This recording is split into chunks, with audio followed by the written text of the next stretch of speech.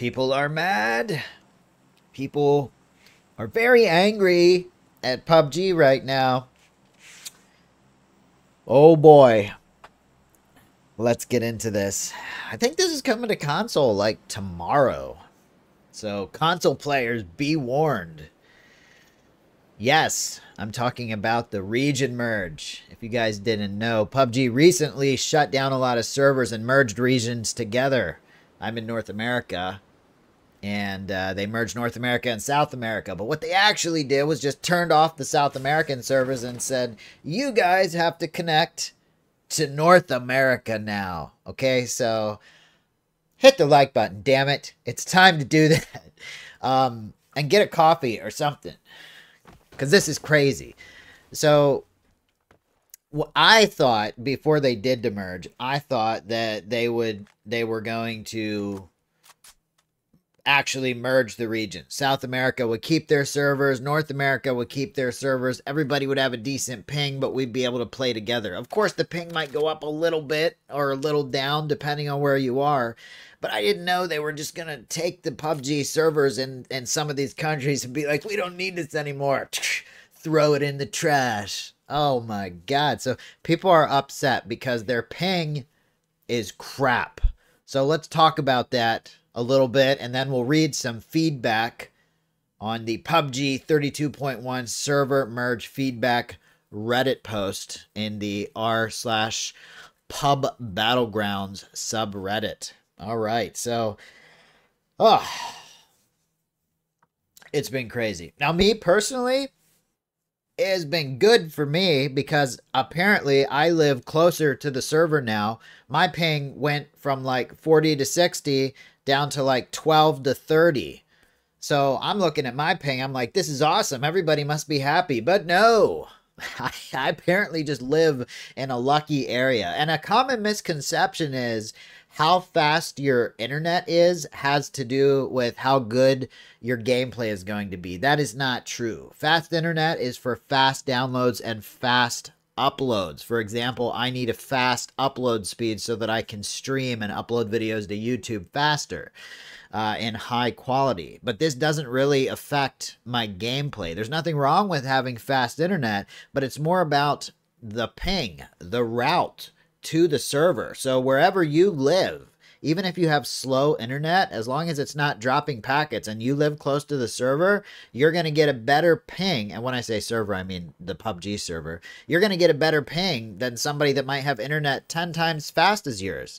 So yeah, ping doesn't really have anything to do with your internet speed. It's very loosely related to that. It's more about the route that your internet provider gives you to the server. And sometimes those routes are screwed up, which is why people use VPNs. But basically, if your routing is good and not screwed up by your ISP, if you live where I live in Tampa, Florida, and there's a PUBG server in Orlando, which is only a couple hours from me, I'm going to have a better connection than somebody that lives in North Carolina, which is hundreds, like 1,000 miles further north, if that's the server they're connecting to. So you can kind of see if people in South America and other countries where the servers were removed have to connect to a PUBG server that's potentially hundreds or even over 1,000 miles away, that's going to affect their ping.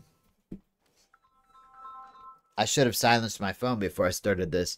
But anyway, so ping is basically how fast your computer, your game, talks to the server or sends information to the PUBG server and gets information back. And that's what causes desync. If somebody's ping is really low and the other person's ping is really high and they have a gunfight, there can be some desync. And with PUBG, it can go in either way. Sometimes you actually get an advantage with bad ping. Most of the time, I would say like 85% of the time, you want the good ping. It's going to make the game better. It's going to make the looting better. It's going to make the gunfights better. But every now and then, if you have bad ping, you end up shooting another player. And for them, it seems like all your bullets hit them at once. this is desync. And this is why we have to watch the death cams before we just smash the report button every time a kill seems sus. Because sometimes it's just desync. And now there's been a lot more of that since the region merge. That's my only issue. Now, I feel so bad for those people living in regions where they went from having, you know, pretty good ping. I would consider pretty good ping anything under 100, you know? So if you're under 100 ping, you're gonna be fine. It's not that gonna be that good of a deal, big of a deal. Now, if you're under 50 ping, you're doing excellent. That's like, if anywhere from 0 ping to 50 ping is like prime time. You're gonna do good. You're not gonna notice any lag or anything at all unless it's on the other player's side, not your side though. So moving, let's assume somebody had excellent ping, and then after the server merge, they went from having excellent ping, which is 0 to 50, to the 100 to 150 range. Now, this is going to be noticeable. Is the game still playable? Yes. But you're going to notice things like picking up loot is slower, opening doors is slower, getting into cars and switching seats is slower. And when I say slower, it means the time you tap the button on your keyboard, controller, or mouse to perform the action, it takes that many more milliseconds for the action to happen. Now, you might be like 150 milliseconds, that's nothing. But when you're playing a game where you can die in under 100 milliseconds, it's actually very important. How do I know this? One, I'm an IT guy, so I know about ping and crap like that. But mainly because my region was pretty dead for solos. So for the past couple years, I've been using a VPN to connect to European servers and other servers. Sorry, let me turn my phone on vibrate here. There we go. I've been using a VPN to connect my computer to European servers where I get an average of 120 to 180 ping. And I have got tons of chicken dinners on that ping, but I've also died so many times to desync. It's so annoying when I know I'm playing with high ping, and sometimes that's the only reason I get killed. And I'm streaming, and I try not to make excuses and be like, oh, it's only because of the high ping, but sometimes I can't help but say it because I'm so frustrated. So I totally understand. I know the game is still playable for the people whose ping just went through the roof, but I also understand the incredible frustration. You know, going from 50 ping to over 100 ping is a big deal, and nobody should have to deal with that. And I myself have been dealing with that for 2 years, trying to keep playing solos in a region where PUBG solos are pretty much dead. But now, since the region merge, everything's been great for me, but shitty for people that lost the servers. And I don't want that. Just because my ping went down, I'd rather have it go back to the way it was, so that people don't quit the game. So many people are saying they left the game. Having said that, let's get into some of these comments. So PUBG devs are requesting player feedback on the changes brought with update 32.1. Let's see what people had to say on Reddit. For Australians, it's unplayable, uninstalled, as well as my 7 other friends that play regularly with. So that's 8 people in the first comment we read that quit playing PUBG because they got higher ping. Damn. New Zealand player here. We tried on Friday night, and the pattern was inevitably clear. It's no longer fun. You know, no matter what, they will not go back on this. They will say the merge was favorable and they've seen no issues. Probably true. The whole community is up in arms about this. It's awful. South America had a healthy queue. Today, a lot of people from South America, including me, are leaving the game because of this fucking decision. If they take this decision to bring more people to NA, then they will fail. Let's see. This guy says the game's gone to shit now. He's getting 100 plus ping. He notices it when he lands, loots, and instant headshotted by some tier 1 level 40 player. Oh, man. So he says the servers for Australia and New Zealand are moved 6,000 kilometers away. That's going to be some serious ping. Oh, man. So my ping went, this guy plays where I live in North America. His ping went from 90 milliseconds to 35. And he says it's awful to play, even though he has a better ping because of the desync between players with 160 ping in South America. And even though he says this isn't their fault, he expresses how annoying it is. Ah, man. This guy says, as for private/community servers, that would be great if people could buy their own PUBG servers like Battlefield used to do. And then just lots of people basically talking shit about PUBG and Crafton.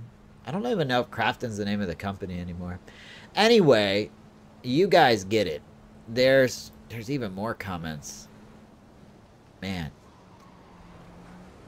Lag is insane. Cheating is rampant. It absolutely sucks. That's another thing that I see a lot. People complaining about the cheating still. Nothing's gotten better about that. This guy's in Sydney, Australia. His ping used to be 15. Now it's between 100 and 130. That's exactly what I was talking about a few minutes ago. How crazy it is getting used. The game feels different. Like I said, it's playable, but it takes a lot of getting used to go from excellent ping to shitty ping.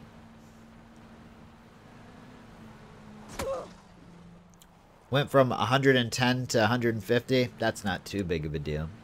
In Alaska, though, I mean, if you're playing in Alaska, you're never going to have good ping. That place is out. That place is so far away from where most of the major servers are.